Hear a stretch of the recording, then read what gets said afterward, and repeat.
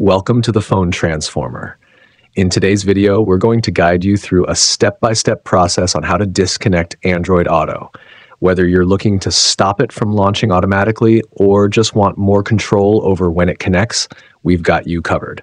And hey, if you enjoy content like this, don't forget to hit that subscribe button and turn on the notifications so you don't miss out on future tech tips.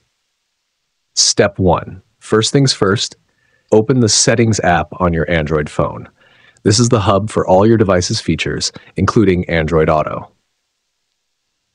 Step 2. Next, tap on the search bar at the top of the Settings page and type Android Auto.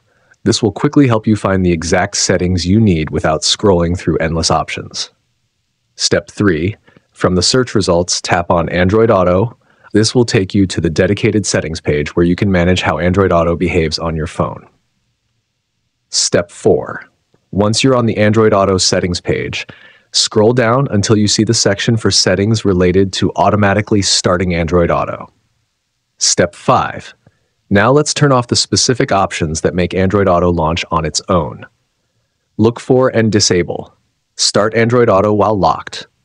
This prevents it from starting when your phone is locked. Start Android Auto automatically. This stops it from launching as soon as it connects to your car or a compatible device. And that's it. With these options turned off, Android Auto will no longer start automatically, giving you full control over when and how to use it.